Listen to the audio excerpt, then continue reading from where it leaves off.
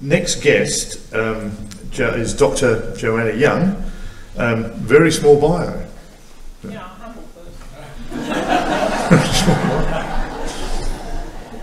Dr. Young is here. A renowned botanist and dieback specialist, and a local who lives in Marble but was previously lived amongst the Tingle and Carry Forest of Dalgona. Please welcome Dr. Joanna Young.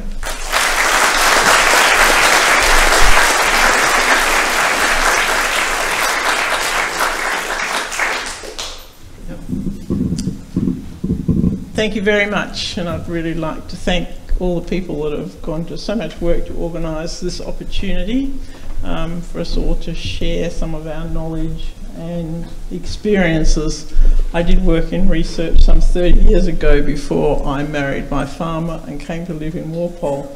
And if I did think about why am I doing this, and I thought, well, when I got to live in Walpole, it was just a constant delight that here was this amazing conservation estate surrounding a town, and everywhere you went there was new experiences in terms of such a diverse range of vegetation types and ecological communities.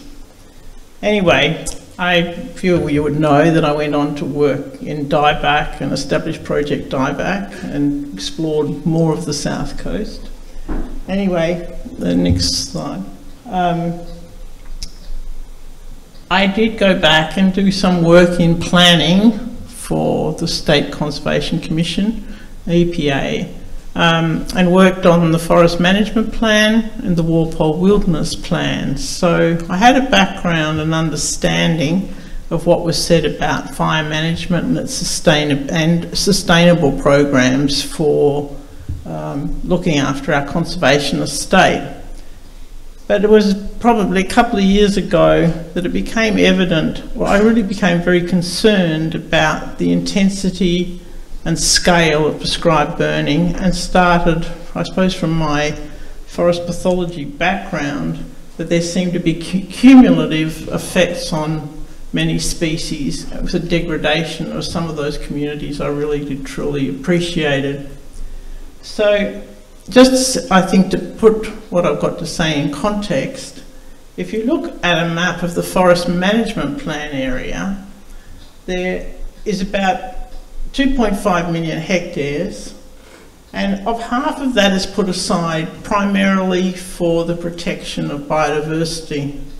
Half the area has been open for logging, mining, managed for its timber resource and other uses, and about half is actually the conservation estate. And when we look at ecologically sustainable forest management, there is a compromise in terms of what is allowed in what areas, but your conservation estate really should be, the legislation states that these are the areas where we really should be we should be maintaining the biodiversity and managing sustainably. The map there just shows you the amount of prescribed burning that has happened. All the red colour on the map is a fire age or fuel age of 0 to 4 years. These pictures I actually did about 6 months ago, so the data set will probably be a year out. But in fact it showed the large areas, especially around Walpole and Denmark down the bottom, that there have been extensive amount and considerable amount of prescribed burning over the last 4 years as more money had flowed post Margaret River and Yarloop for prescribed burning. Next slide. So I guess I started really looking a bit more into it, and what I'd known from the management plans. Was it really a sustainable practice? The way it was, the way the burns were being conducted over the last few years. You look on the net, you look to the government websites, and hazard reduction or prescribed burns are meant to be cool, frequent, with with a mosaic which includes unburnt patches for refuge for animals, fire exclusion areas for scientific reference, and in the process of, there's also extra care given for threatened species. I really feel at the moment, I think the reason I'm here, I feel very strongly that many of the outcomes of prescribed burns from sort of this high rainfall area that is experiencing drought is far from, that many of the areas that values are being degraded. Next slide. So you go on the net, I think the public, I've been to Perth with some of my stories because I really became very concerned about what was happening to the peat systems in particular. And the message I was getting from people in Perth, politicians, etc., is that the people wanted. And I think the argument I've been trying to say, yes, it is obvious we have to manage fuel, we've got to prescribe, we have to live with fire. I'm not against prescribed burning, but we have to really think very carefully about how we do it and what outcomes are acceptable if we aren't going to impinge on the many species that Kingsley spoke about. So every picture you see of prescribed burning on a government site will be nice little fires trickling in the understory. Next one. I've just drawn on my considerable collection of burnt bush pictures, because the prescribed burns are planned usually on the old forest blocks, and they all have names, and so I tend to, when I go push, refer to the areas I've been on the forest block names. I guess my moment of perhaps this, like it's Dimbarka burn, which obviously caused a great amount of smoke and some angst, because at the time it was very, the conditions probably weren't ideal to be burning 10,000 hectares very quickly. But my, can I have the next slide? Let's move on a bit quicker. Was that back in 2017, there was a prescribed burn in a block called Thames, which has great biodiversity and great amount of peat, etc. And this is, as Walpole locals said to me, this was the day the chickens went to roost early. It was a considerable mushroom. This is the kind of scene the day after that mushroom. But on the corner of Thames Block was an area where there'd been a population of the rare and recently discovered sunset frog. And these are the sorts of peat systems. If you read the Walpole Wilderness Plan, it's really one of the unique things about the high rainfall zone of the southwest, that forests, the importance of these peat systems. This is what they meant to look like. But after that, in recent years, because it's been so dry, usually when there's prescribed burns and aerial ignition, they're lighting and they're burning, and many of them are burning and smouldering and very, very difficult to put out. Next. So I'm just running through a few examples. They are horror pictures, but I tell you, they're not fun. It's not. There are a lot of burns that have been very hot and very damaging over the last few years. Out on Poison Hill on the coast, there was a Noit's burn in some of the coastal communities just west of Walpole.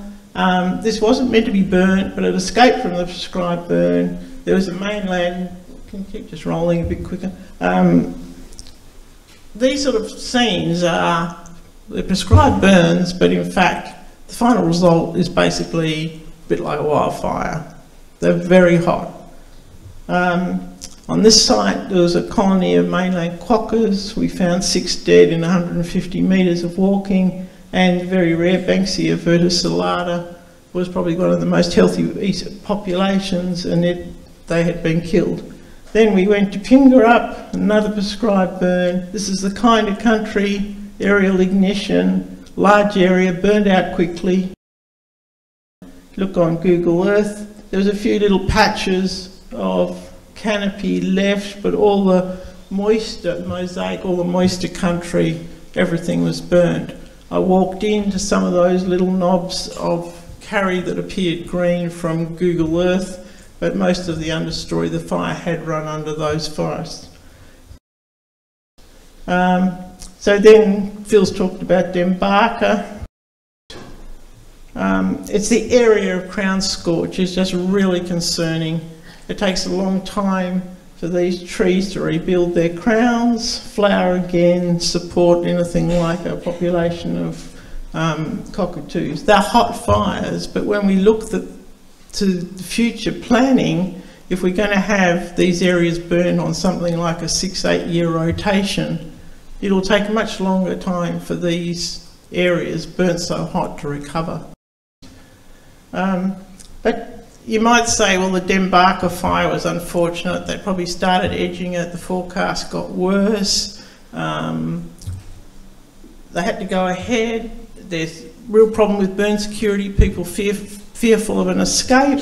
So they went hard and they bombed it. There was this aerial ignition pattern, bombed out pretty quickly. And that might have been, well, yeah, it was unfortunate, the forecast. A little bit later, like on the 27th of November, a couple of weeks later, another area was burnt, 6,000 hectares at Pirilup, south of Pardalup, right up on the north. It's hot, it's dry, we bomb it out and probably get some sort of contribute to the 30,000 hectares that probably need to be burnt in the Franklin district, so that those managers would reach, you know, be able to contribute to this 200,000 hectare annual target. So what's at stake if we cook the bush hot and often? This is, I think, this is what has motivated me, I suppose, to come. There's many species, such as Kingsley's talked about. There's habitat for a lot of species that are probably not been, they're really exposed now because we've had such an incredibly dry period. Old growth forest elements, obviously the nectar and all the things that sustains many vertebrates and invertebrates. Strong populations of many of our fire-sensitive endemics. These are listed in the corporate literature and assets for ecotourism. And I'll just try and run through these next slides really quickly. Dead quokkas, they need unburned riparian zones and dense thickets they will graze in. This is an area where a population of the sunset frog, the habitat has now been destroyed because it was burnt. This is Tingle Forest near our farm in Walpole. I used to walk along this road, and over the time it's been repeatedly burnt. Well, many of the big trees have fallen, and when you hear after a burn, the hollow butts get on light, and if you don't need to walk after a burn, and even if it looks relatively mild, you'll hear some of the big trees crashing. As I say, I'm really worried that part of the problem that we're not getting a mosaics at the moment is that the landscapes are so dry and there's so little moisture. Our main creek through our Walpole farm has gone dry this year for the first time ever. So this is contributing to the problems the managers have of not being able to get a mosaic of fire intensity across these 10,000 hectare blocks. The last pic, oh, it doesn't matter. The red flowering gum and the both 40 red flowering gum community, which is your iconic species. As a forest pathologist, or know a bit of it, is that in the wild, many of these are now really struggling to survive. People mightn't realise you burn out there and say, no, the trees are coming back after the last burn. But that's a row of red flowering gums some years after a prescribed burn. But these systems were wetter, they were moister, and here we are in a time of drought. Redmond, the paperbarks, it's all these communities that were wetter, they're really dry now. So I guess one of the things I feel is that we should back off in terms of how much area, we have to have a bit more variation from year to year, and to be burning large areas fast when it's so dry, we obviously go to impact on systems that are really stressed. Kingsley's talked about the obligate reseeders, the things like the Baxiquisfolia. Next, they're killed by fire. And when I went out looking up at Purulup, I really found this interesting area where there was a lot of native pine or Eucalyptus, and they were mostly burnt, not coming back after the last bushfire, and the only place that was surviving was along a roadside. And I thought, I wonder if anyone really was aware that here we had a concentration of another community type in one of the most biodiverse areas of the Walpole Wilderness, but they have just been treated like everything else and basically burnt. So why the unsatisfactory outcomes? I sort of analysed this a bit. Why is this happening on this scale? Why isn't there a bit more caution? How can we do it better? The climate change, it's dry. Cost. One of the things that the DPOR reports on each year is the cost per hectare to burn. The other thing is, I feel very much for the managers that are having to make decisions in terms of if we leave mosaics and patches unburnt, there's a possibility they'll reignite if we get bad weather and spread. So that is really pulling against. There's no incentive to leave patches unburnt, which is so critical for fauna. And this area target, there's some confusion about that, but the 200,000 hectare target is for the forest management plan area, which is only this 2 million hectares, and half of it is open for logging and mining, etc. People don't realise just how dry it's got down here so quickly. I mean, I wrote some letters about, so I was so concerned about these peat systems, which are so iconic in the Walpole Wilderness, and I mean, Roger wrote back and said, no, peat soils don't ignite. They ignite because we've never seen some of these profiles so dry. Cost per hectare really worries me, because if you want to burn and come in and target something like $15 a hectare to burn, you haven't got a lot of options. You're going to actually, the only way to do it is to do big slabs of country fast, and that is the Dembarkas, the Purulups and the Pingarups. That'll give you plenty of hectares and it's cheap. But if you've got to come in and start protecting close to the town and do more intensive management, well, how much do you pay a good young environmental scientist to do the planning? How much do you pay the contractors to do the, you know, scrub rolling and the fire breaks? You're not going to do much burning for $15 a hectare close to town. Next. But you do it this way and it'll be cheaper, but we're actually going to have a lasting serious impact on many species of our conservation estate. So I make the conclusion, broad scale prescribed burning in times of drought heightens all kinds of risks. I really believe the conservation estate is currently taking the brunt of the policy, the brunt of the current policy.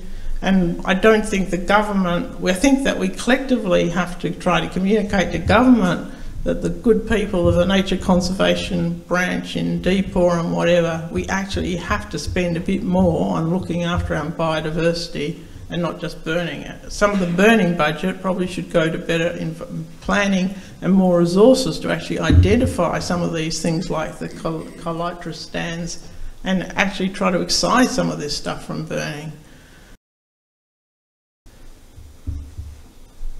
So just to actually also reiterate my point, and I can finish on this, is to say that the conservation estate is taking the brunt of the current policy to prescribe burn. We don't mention blue gums much, but they've been mentioned a bit on Kangaroo Island because people felt once it came out of the park and fire got into the blue gums, whoosh, she really went. We've got blue gums planted between our farm and the town in Walpole, and I look at them and think, well, is anyone worried about the fuel load in there? Because it's pretty high. The tingle forest is actually the problem. We've got to prescribe burn the tingle forest regularly, even if the big trees fall down. But anyway, if we look at the Warren region and we look at the red colour under 10 years fuel age, you'll probably see that where it's all red down here, that's basically the Walpole Wilderness. Where you've got over 10 years, You've got areas around Pemberton and Manjimup. There's state forest, there's a lot of regrowth carry, there's jarrah that's been logged, a lot of production areas. So in fact, this blanket prescription of we must burn 200,000 hectares of the forest management plan area, and we've got a cost per hectare KPI. If you get the wrong KPIs, you'll get the wrong outcomes if you're not really honest about what you're trying to do. And I think I've probably run over time, so at that point I'll stop.